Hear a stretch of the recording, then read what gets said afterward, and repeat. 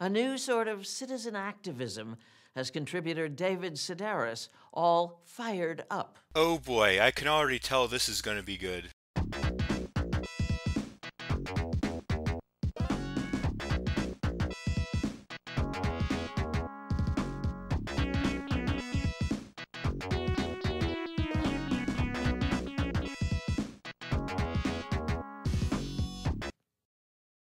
During this difficult time, when so many Americans are looking for work, I'd like to introduce an idea for something I'm calling the citizen's dismissal. So in case you're not familiar with who this is David Sedaris. He's a famous left-wing author who also occasionally does comedy. And yes, his voice does actually sound like that. I didn't edit the audio at all. He does actually sound like his testicles are in his abdomen.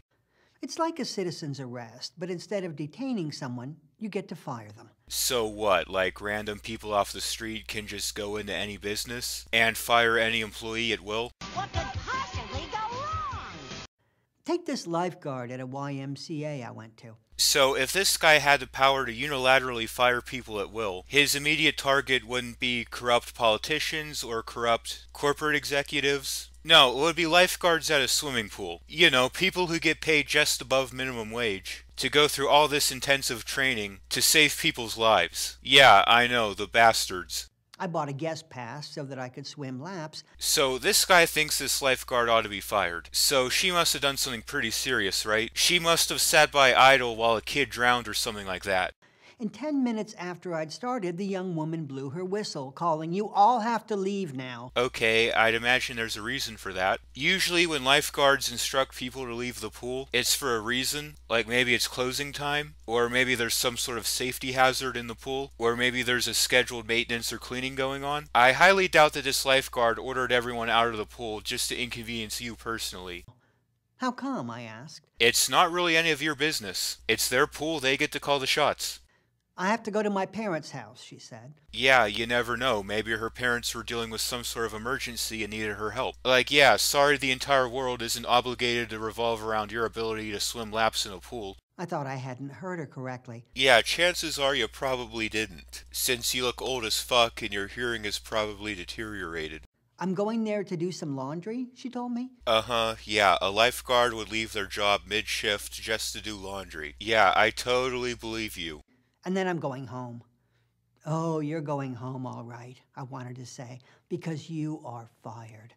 So to be absolutely fair, I don't know all the details of what happened in this situation. I mean, if she did just abandon her shift to go home and do laundry, then maybe there's a case that she needs to be fired. Most likely what probably happened is this lifeguard's shift was ending, and she was about to leave for the day, and the lifeguard that was supposed to take over her post hasn't shown up yet, so as a safety precaution she had to order everyone to leave the pool, because people aren't supposed to be in the pool if there's no lifeguard on duty. That's a liability issue. Either way though, it's most likely the case that this situation didn't go down quite exactly as being described.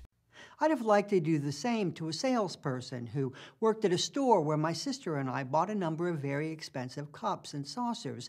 The woman rang them up, and after I paid, she stood there blinking. "I'm afraid I haven't got anything to put them in," she said. "No bubble wrap or bags."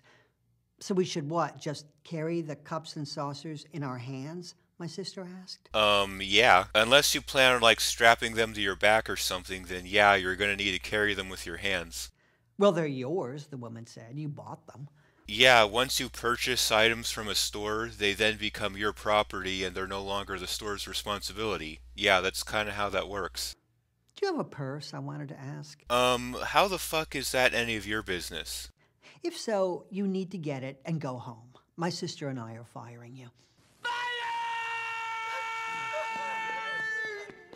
So you think the store clerk should be fired because the business ran out of supplies. It's not the responsibility of the store clerk to make sure the store is properly stocked. Like, if you want to criticize the business for not keeping a proper supply of stocks, then fine, go ahead and do that. But that has nothing to do with the store clerk. I'm not suggesting that we go crazy with this. We all have our off days. What other possible logical consequence could there be to a system like this, other than people going crazy with it? If customers could at any time just decide to fire people, then it would basically be impossible for any business to have any sort of staff, because there's a very high statistical likelihood that every employee is going to piss off at least one customer at least once. So this would basically make it impossible for businesses to hire anyone. Not to mention that someone could, say, fire an employee because of a political opinion they have or something like that. There are a million ways this idea could go south. Certain people, though, could easily be replaced by go-getters who'd say, I've got an idea. Let's wrap your pottery in my socks and underwear. Hey, pal. You just blowing from Stupid Town? Oh god, please tell me this guy is kidding. Please tell me this is a joke. There's no way this guy is that big of an entitled douche that he thinks minimum wage employees should be forced to strip their clothes off and hand it to him just to protect some Chinaware. Or you could use your own if you have a thing against germs.